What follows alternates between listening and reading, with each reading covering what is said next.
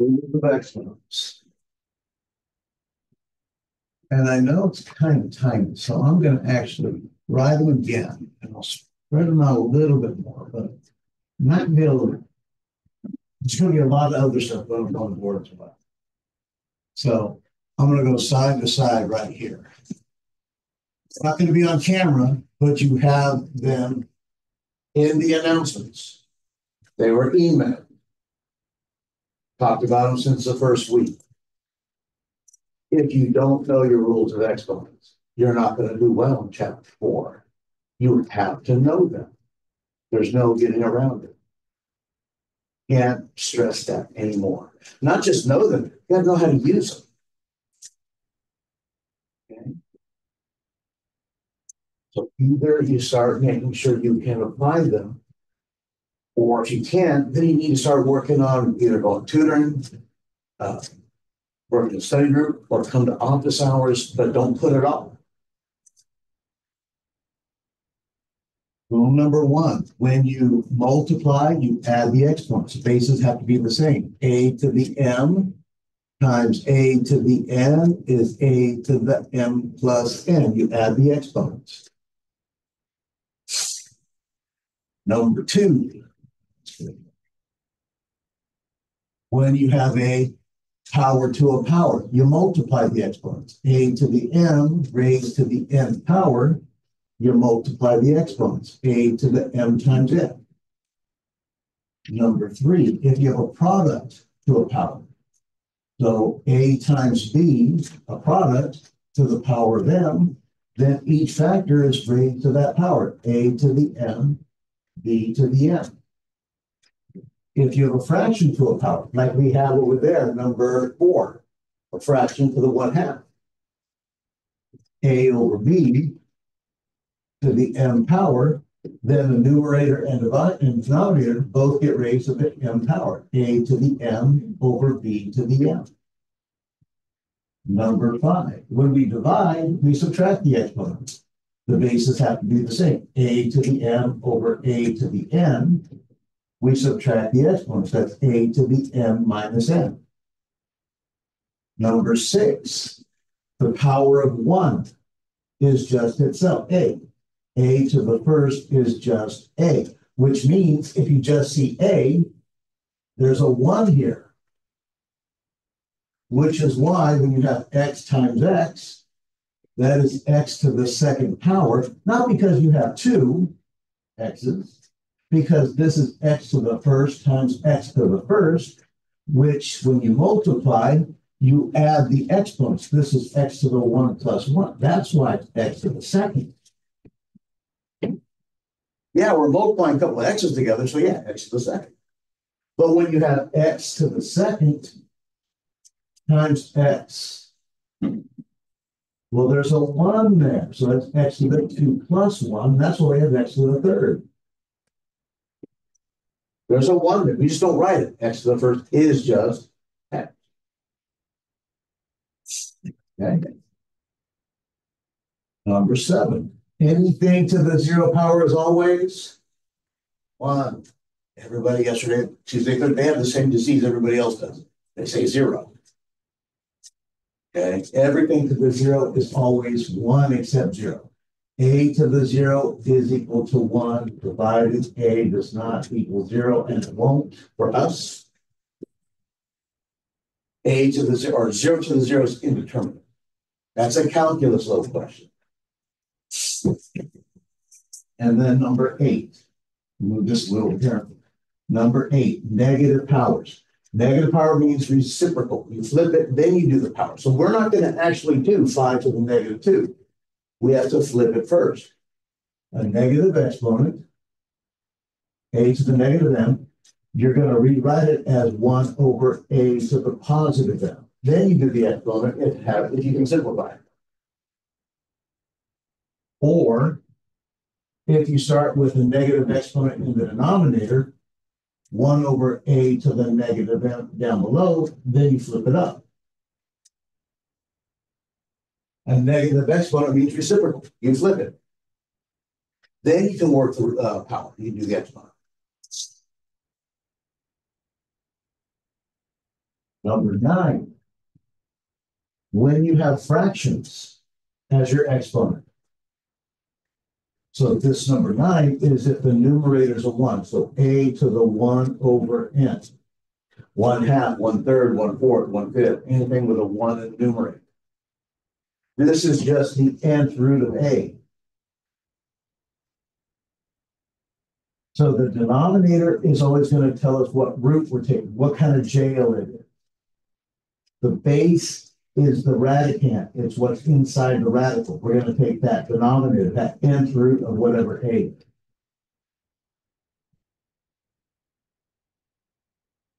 So 121 to the 1/2 power, you're going to convert that to square root 121. And the square root of 121 is 11.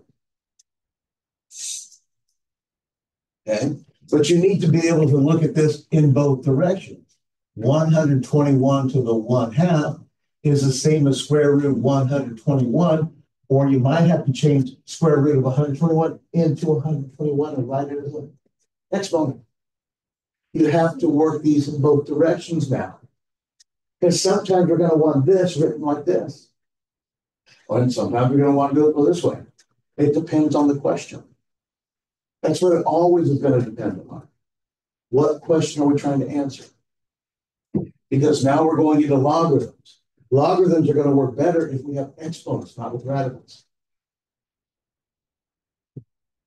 Then number 10. Well, we wouldn't be, we'd be very limited if we only did 1 over 2, 1 over 3, 1 over 4. What about 2 over 3? What about 5 over 7? What about other kinds of fractions? So a to the m over n. So it's not just a 1 over n, it's any number over n. N is still the root. The denominator is always going to be the index, what root you're taking. So it's the nth root. The numerator, the m, is a power. It's a to the m inside the radical.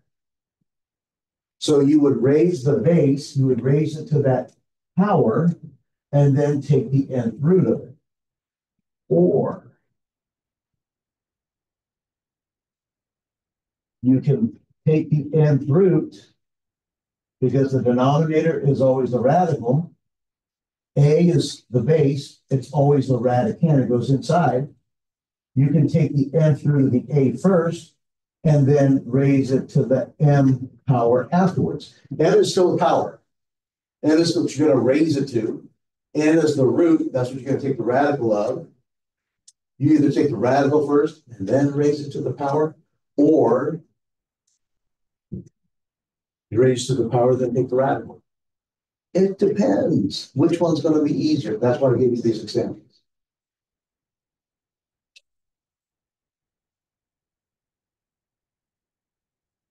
There we go.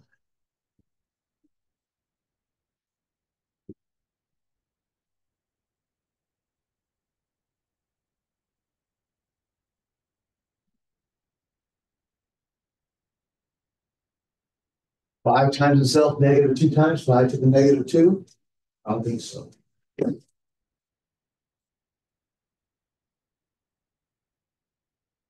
next one means we're going to do the reciprocal first. So we rewrite this as 1 over 5 to the positive 2. Okay, rewrite it. And that is 1 over 5 to the second is 25.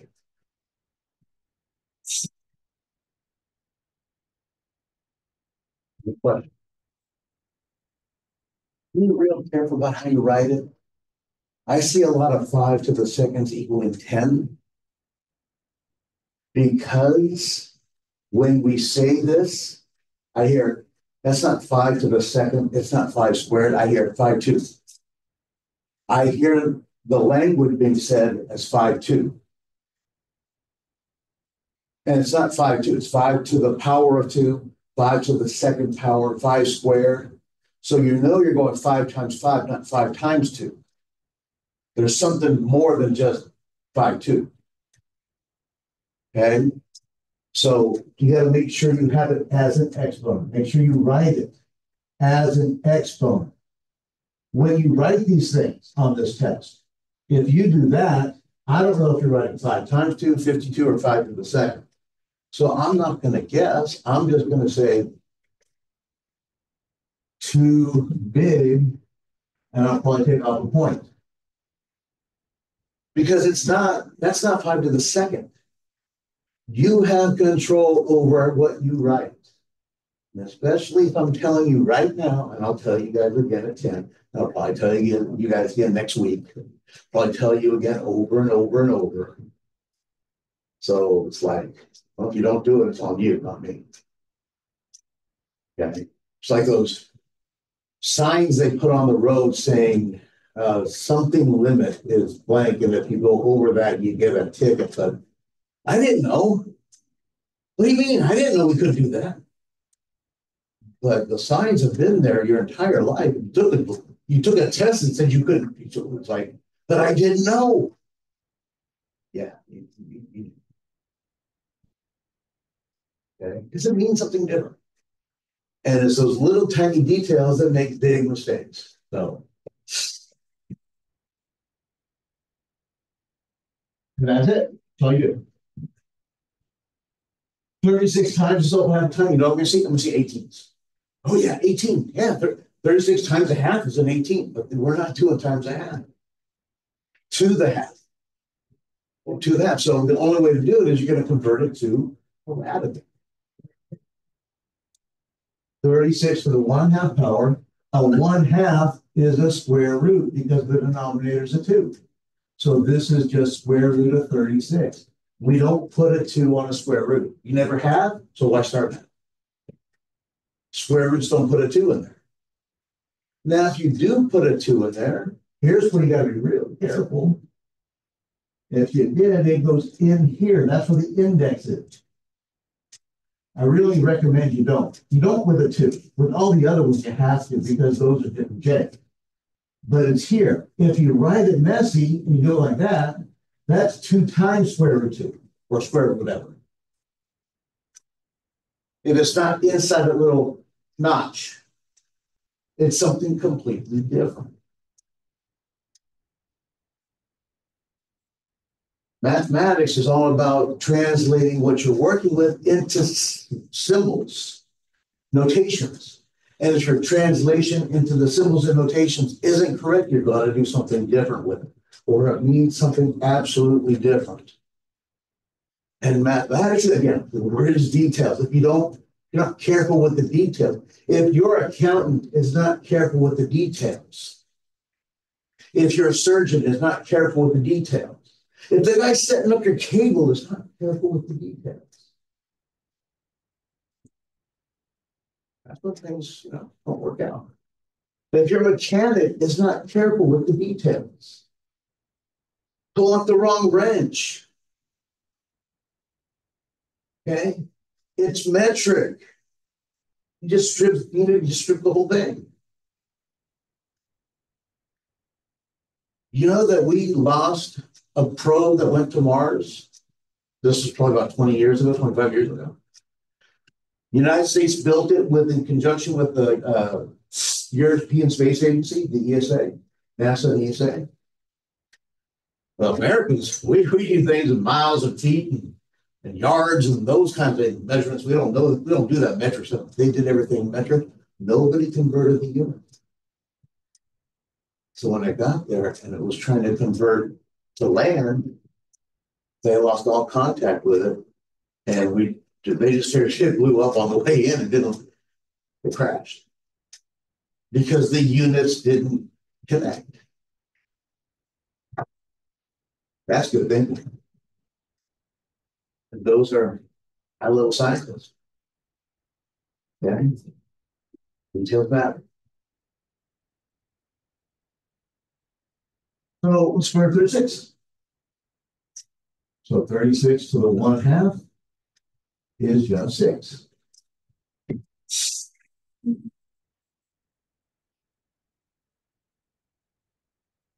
Okay. Doesn't look like it. Wouldn't be 36 to the half is a 6. Yeah. And here's why. Isn't 6 squared 36? Yes or no? Yeah. So right here, if I change this 36 right here, this one, into 6 squared, and then I raise it to that 1/2 power, like that. 36 is this 6 squared to the 1/2. Now I'm doing rule number 2. Power to a power, I'm supposed to multiply the exponents. So this is 6 to the 2 times 1/2. 2 times 1/2 is 2 over 2. 2 over 2 is 6 to the first.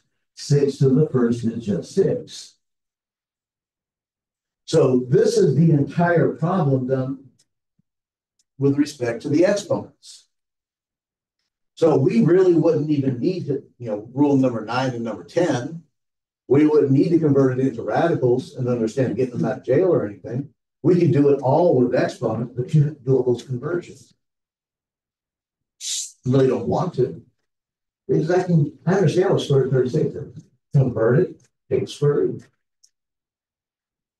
But you have to make sure you understand to convert it first. What's 20 squared? 400. You can punch that up. But if I ask you what's 50 squared, just right top of your head, what is 50 squared? 2,500.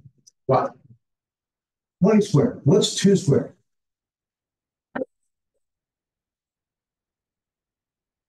Root of the second is 4. And then this is 2 times 10 for 20, right?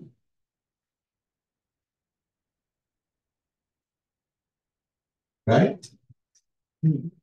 So 2 squared times 10 squared. 4 times 10 squared is 100. 400. 50 squared is just 5 times 10 squared. So 5 squared times 10 squared, 25 times 100. Okay? 2,500.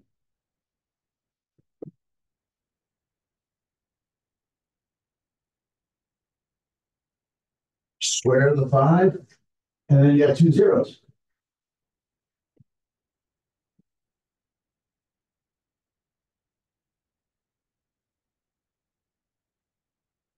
That's why on the table of the powers, I left 10 all the way to the 10th, and I left 20 all the way.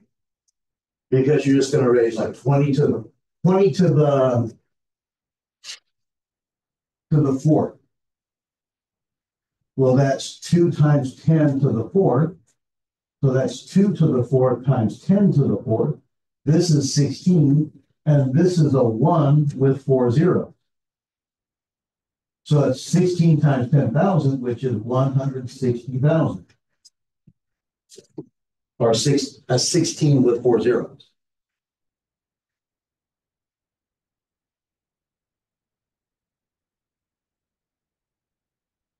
2 to the 4th and then 4 zeros. 2 to the 4th is 16 and then 4 zeros.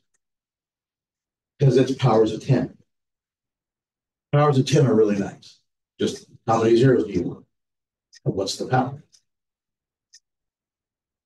10 to the 10th, 1 with 10 zeros.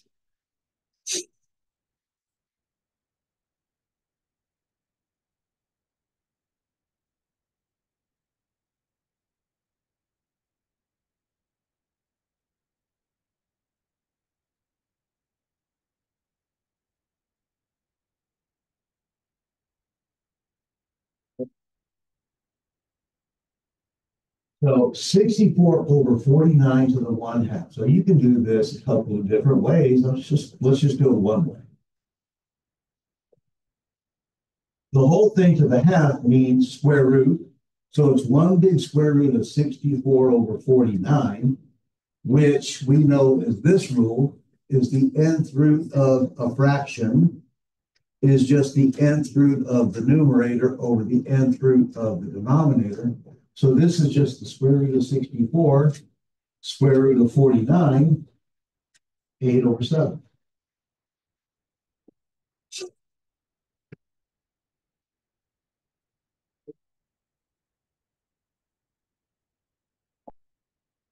You can also run 64 to the half over 49 to the half, which is square root of 64 over square root of 49, which is 8 over 7.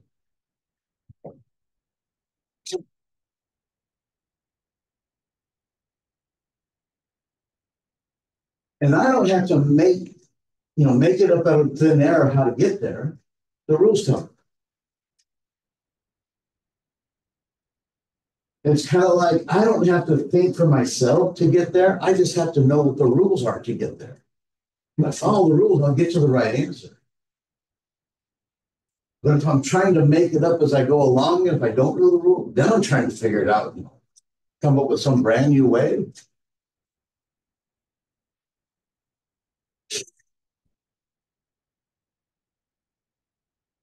So number 5, a 2/3 power. So a 2/3 power is rule 10. You have an m over an n, not just a 1 over an n, but an m over n.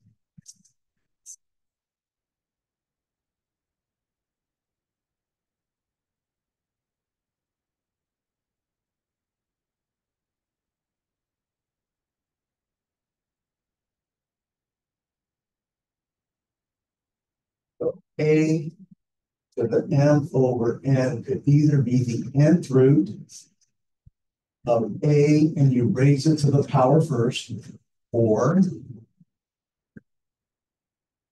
you take the nth root. It's always going to be the nth root because that's the denominator. You take the nth root of a and then you raise it to the power afterwards. So the denominator is a 3.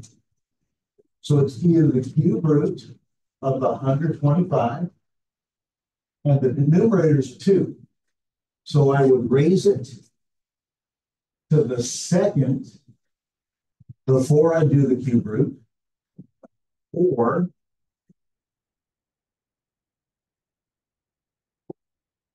I take the cube root of 125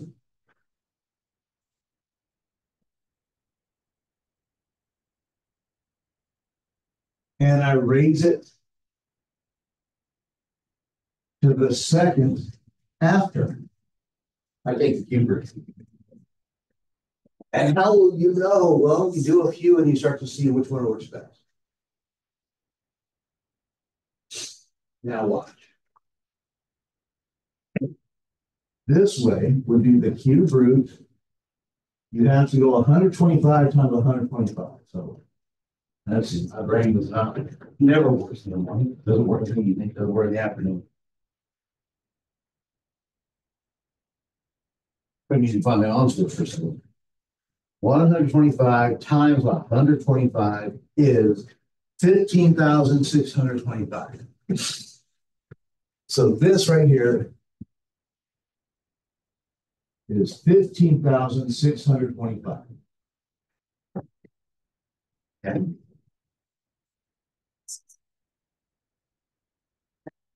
Then, cube root jail. How many of a kind do we need? One? Yeah. Cube root. Oh, we need 3 of a kind to break out J. So now you got to start breaking this apart. Well, let's see. Give me 2 numbers to make 15,625.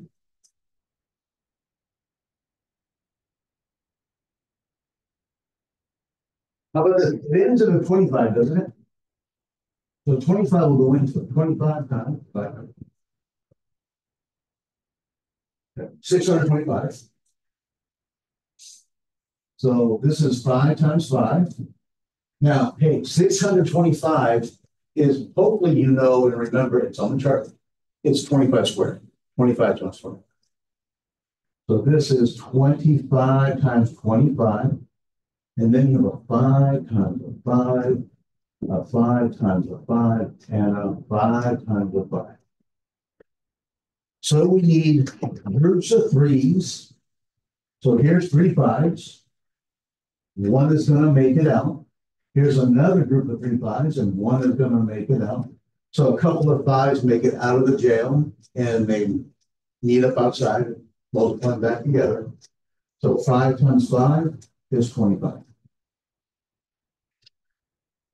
So 125 to the 2/3, 25.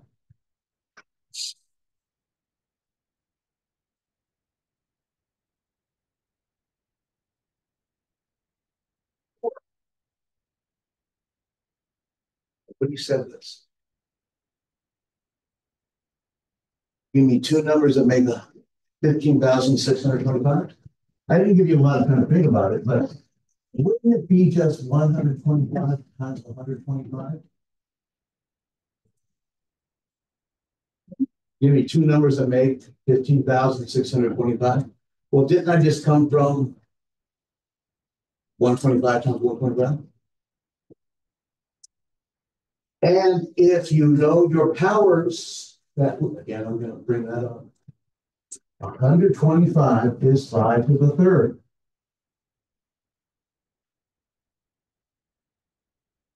It's one of those that you should know. 5 to the 3rd is 125. You should know these powers of 3. 1 to the 3rd is 1. You need to know 2 to the 3rd. Like you know 2 times 2 is 4. 2 to the 3rd is 8. 3 to the 3rd is 27. 4 to the 3rd is equal to 64. These are going to happen a lot in chapter 4. 5 to the 3rd is 125. 6 to the 3rd is equal to 216. This is pretty much as far as you would need to go. But recognizing those numbers are going to be very beneficial. 6 to the 3rd is on my wish list. But definitely through 5 to the 3rd. Okay, you're going to see it a lot. So here's a pair of 3. Here are 3 5s. 1 makes it out. Here's another set of 3 5s. Another 5 survives. We get 25.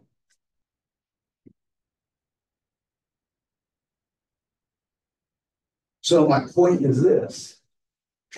If I decide to multiply this out first, square it, and then take the cube root, why should I actually multiply the number and make it huge and then just have to break it down?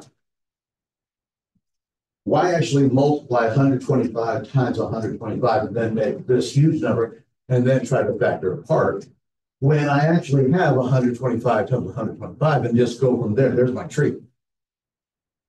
And use that as my starting point and break those apart.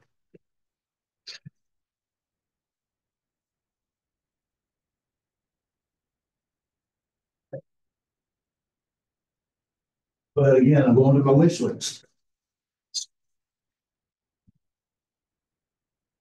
Recognize I got the cube root of 125 here. He just said I need to recognize that the cube root of 5 to the 3rd is 125. So 5 to the 3rd is always 125. Then the cube root of 125 is always going to this is 5. Squared.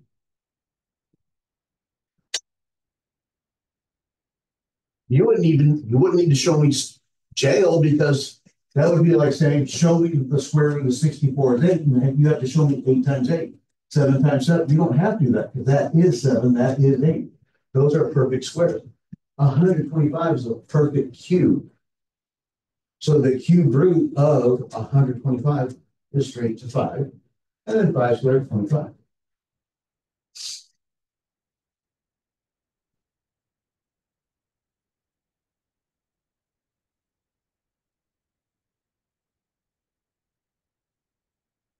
It'll just depend on the question. Speaking of, is there any question about that? So there are 3 ways to do it.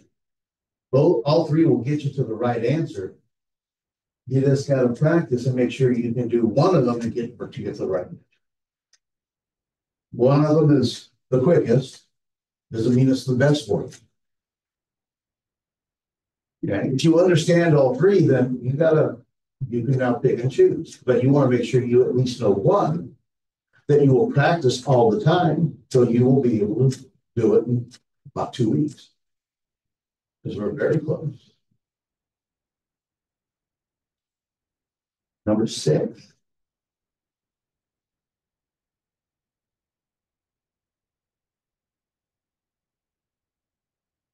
So we start with 9 to the negative 3/2.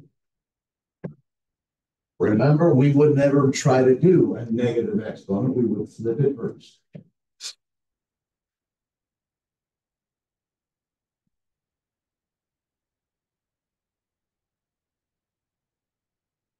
So the first thing I'm going to do is get what?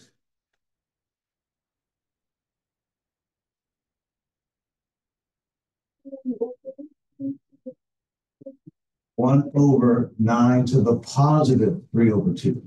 You don't flip the 3/2. You're only flipping the fraction. You're only flipping this 9 to the denominator. This exponent becomes a positive. You don't flip the 3/2. So now with the denominator, we're working with 1 over. The denominator is a 2. That means it's a square root. So it's the square root. The base is a 9. So inside the square root is that 9. And you have to make a choice. The numerator is a 3. So I either raise 9 to the third and then take the square root of it, or I can take the square root of 9 and then raise it to the third power. So should I raise 9 to the third, make it a huge number, and then take the square root of it?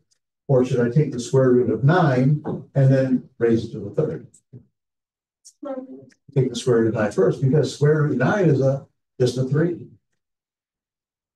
9 is a perfect square, so it would be easier to just take the square root of 9, and then I'll raise that to the third power. So this is equal to 1 over, square root of 9 is a 3, now to that third power, and that's equal to 1 over 27.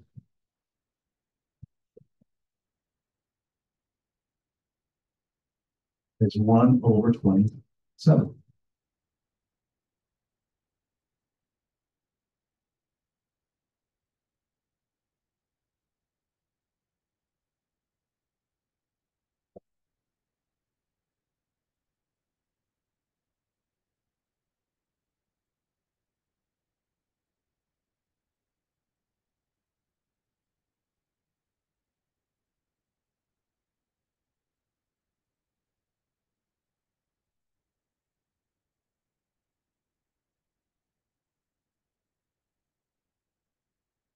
When you start, when you see this part of the problem, and you see 9 to a negative exponent, in your mind, you have to right away think, okay, negative exponent, it's got to be in the denominator. It's going to be 1 over something. So my answer needs to look like 1 over something. Okay? It's not going to be something in the numerator, it's going to flip. Versus number 7, where I start with 1 over, and I have 1,000, and that is being raised to the negative 2/3. So it's a negative exponent, but it's in the denominator. So if it's starting in the denominator, it's going to flip up. So now I'm going to have 1,000 to the positive 2/3. Now when it flips up, it's over 1. But anything over 1 is just itself. You don't have to put a 1 in the denominator.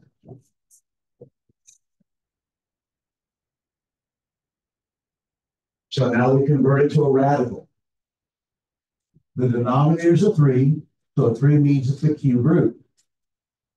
The base is the 1,000, so that's a radicand on the inside. And then the numerator is a 2, so again, ask yourself, should I square this first and make it huge, or should I square it second? And the question is,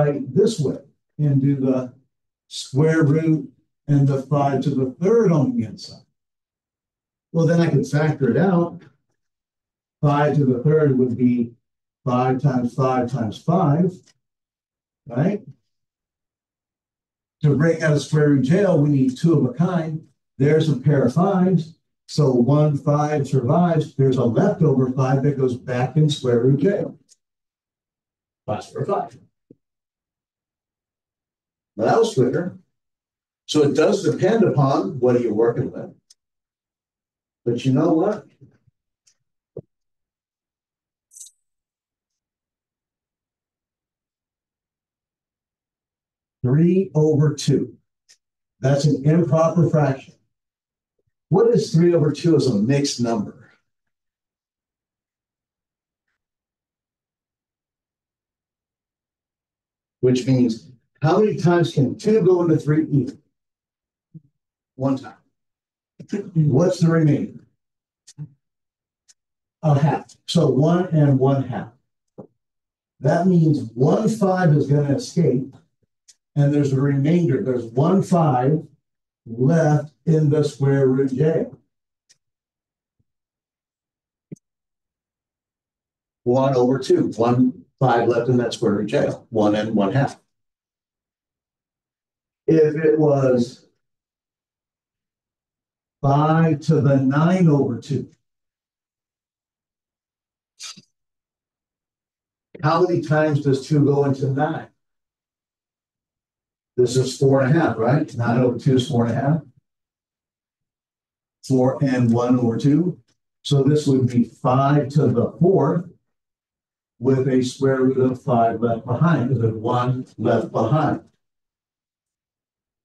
5 to the 4th is 625. Square root 5. When you have improper fractions. Okay? Because think about this. What if I ask you something simpler besides 9/2? What about 5 to the 8/2? That's just 5 to the what? 5 to the 4th. And 5 to the 4th is 625. So 5 to the 9/2 would be bigger than 8/2. Okay, so 625 times another square root 5. So that improper fraction, how many times does it go in evenly? That's how many, that's the power of how many that break out. The remainder is the power of what's left in that radical. So if I had, let's go with 15 to the 4/3. 3 goes into 4, how many times? 4/3. 4/3 is 1 and 1/3. So 1/15 escapes. It's a cube root. So I have the cube root of a 15 left behind.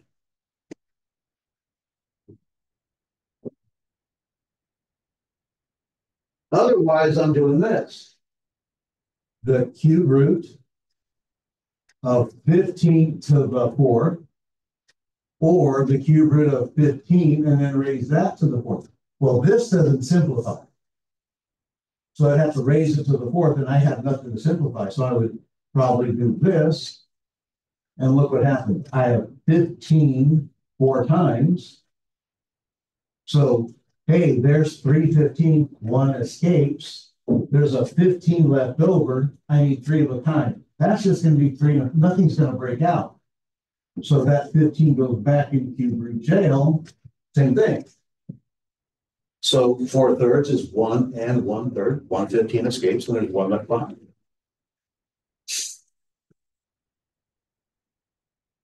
So that's another way to interpret it.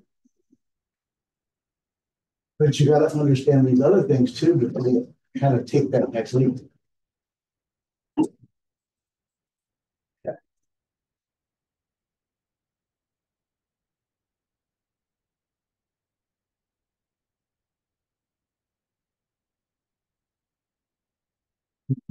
.3, is there anything you want to see? Because I'm not going to go over any questions from 3.3. We did examples of that on Monday. But for the time we have left, is there anything from 3.3 that you want to see? No?